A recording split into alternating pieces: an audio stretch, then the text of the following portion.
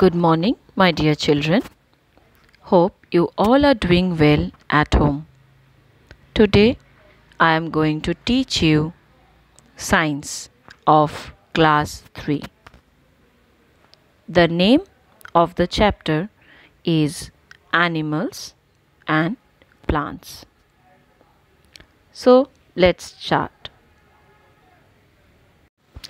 We can find many things around us. The earth is made up of several things. Some of them are living and others are non-living. And today we are going to discuss about living things. Now, can you give me some examples of living things? Yes, I think you are absolutely correct. Some examples of living things are plants, animals, insects, birds, etc. Now, can you give me some examples of non-living things? Yes, I think here also you are correct. Books, bottles, containers, these all are non-living things.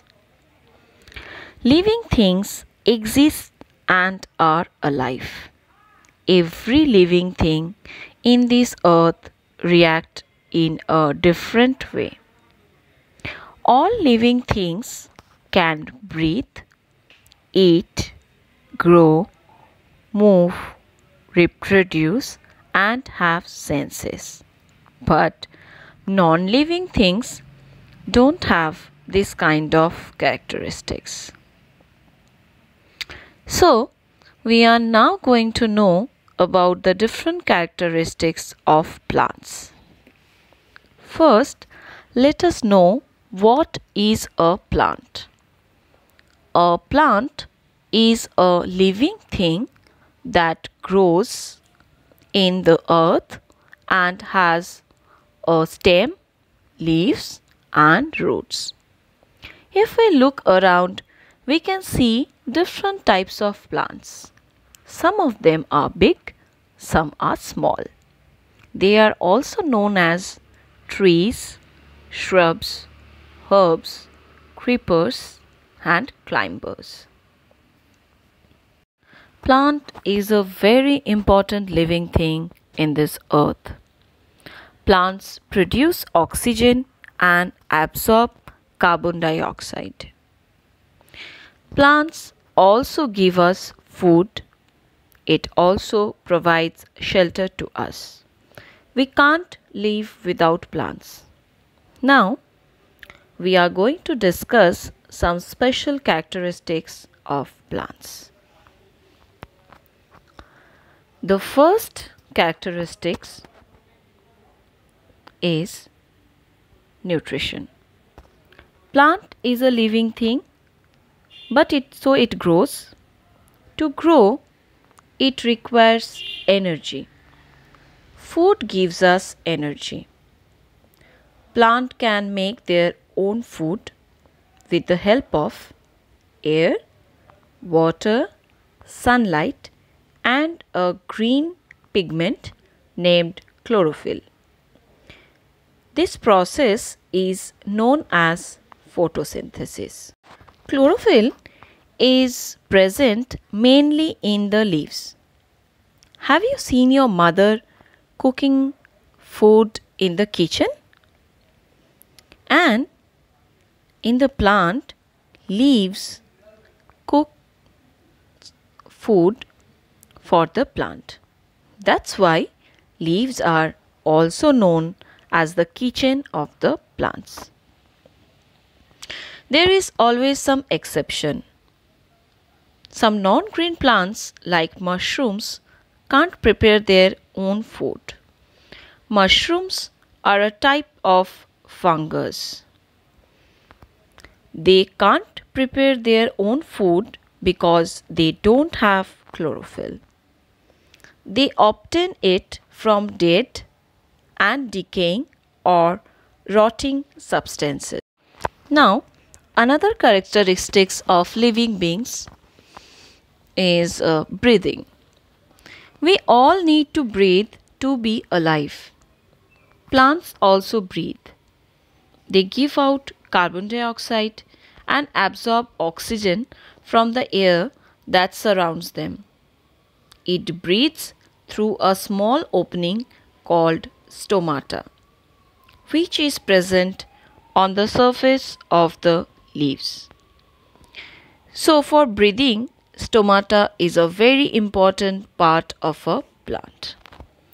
Now, as science is a very interesting subject, let us do an experiment. This experiment is very interesting and you can do it at home. Step 1. Fill a large bowl with lukewarm water. You can take any glass bowl. Then just take a large leaf. Place the leaf in the bowl of water and put a small rock on top of it, so it is fully submerged under the water. Then put the bowl in a sunny spot. Now wait for 3 to 4 hours. Few hours later, you will see small bubbles around the leaf and the edges of the bowl. Now children, do you know swimming? What is going to happen if you go underwater by holding your breath? After that, if you breathe out, you will notice bubbles in the water. The leaf here is using the sunlight as part of the photosynthesis process, and the leaf is releasing extra oxygen while submerged. The oxygen can be seen as bubbles in the water. Now we are moving on to another characteristics, that is reproduction. As a characteristics of a living being, plants also reproduce. Now let us know what is reproduction. Reproduction is to create or recreate something, usually a new living thing such as a baby. Why reproduction is important? Reproduction is important for the survival of living beings. Without that, life would come to an end. Now, let us discuss how a plant reproduces. Have you ever seen beautiful flowers in the trees? Flowers help the plant to reproduce. From flowers, we get fruits. Seeds are found within the fruits. For examples, if you have watermelon at your home, you can cut it and you can find many seeds inside this. Or else if you have apple, you can find out few seeds. Or if you have mango, you can seed one seed. So these are one seeded, few seeded and many seeded fruits example. Most plants produce seeds. When shown these seeds, it grows into a new plant, and this process is known as germination. Now, again, it is a time for an interesting activity. What you need? You can take any kind of seed. It can be a coriander seed, a gram seed, a bean seed or a pea seed. You take a glass or a clear plastic pot. You also need some cotton or soil. Fill the glass with soil or cotton. Now add a little water to it.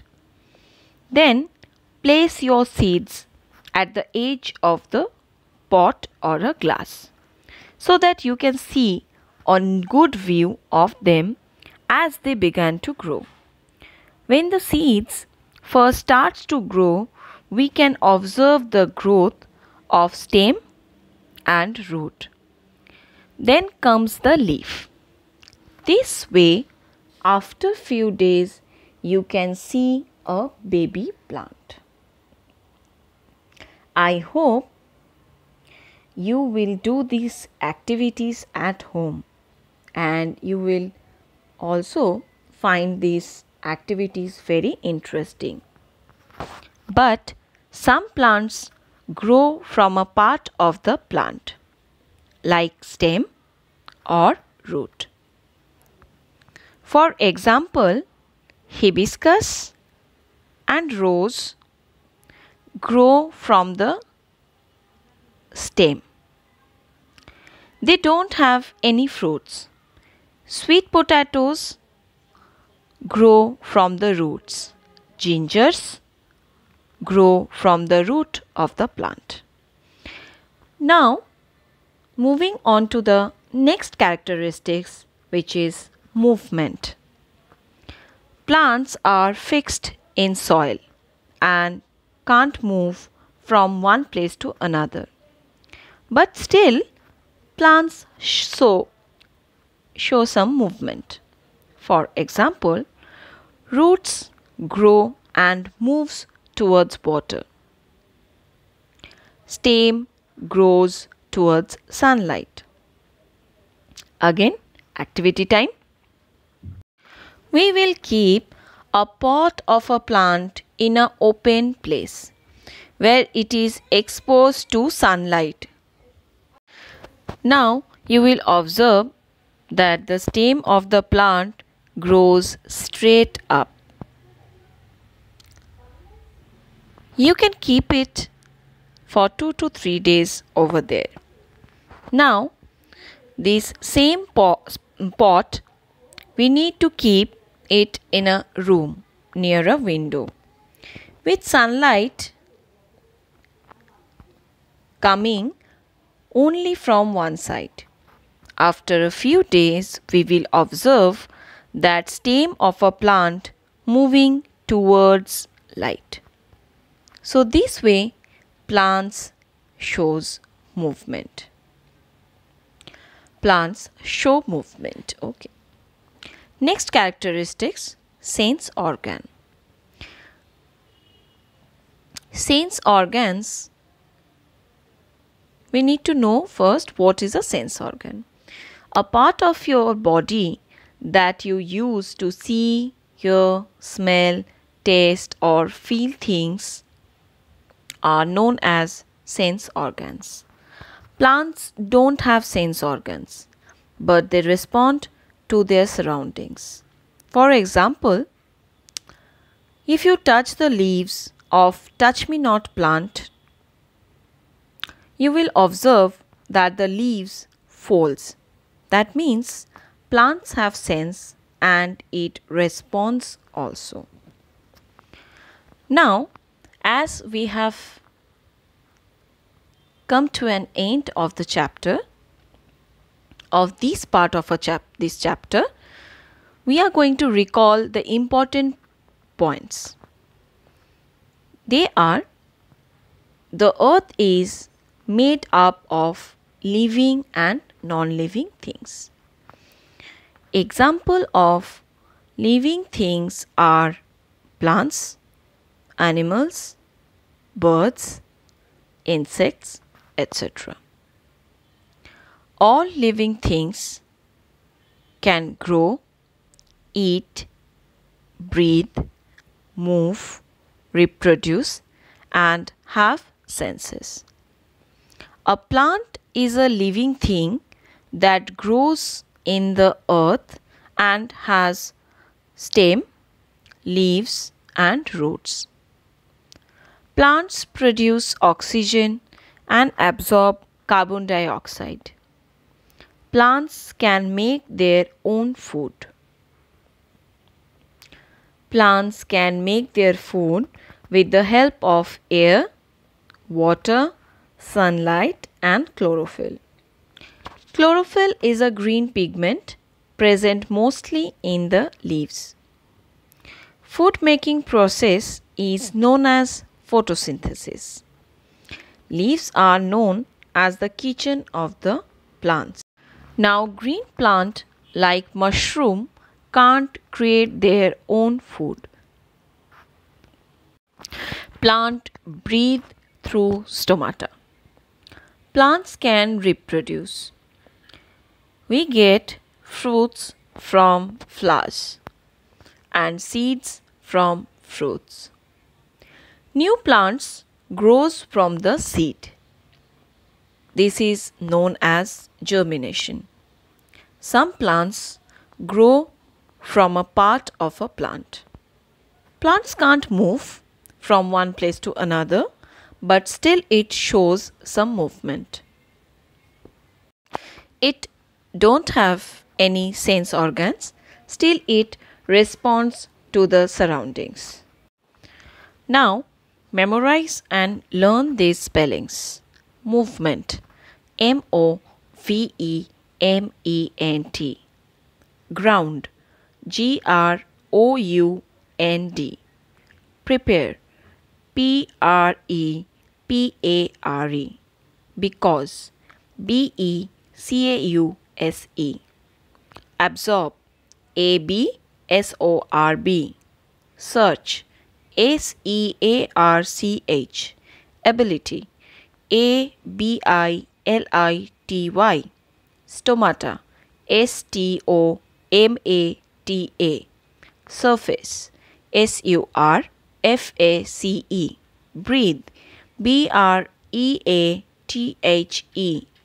Reproduction, R-E-P-R-O-D-U-C-T-I-O-N. Produce, P-R-O-D-U-C-E. Respond, R-E-S-P-O-N-D. Surroundings, S-U-R-R-O-U-N-D-I-N-G-S. That's all for today, my dear children. Thank you.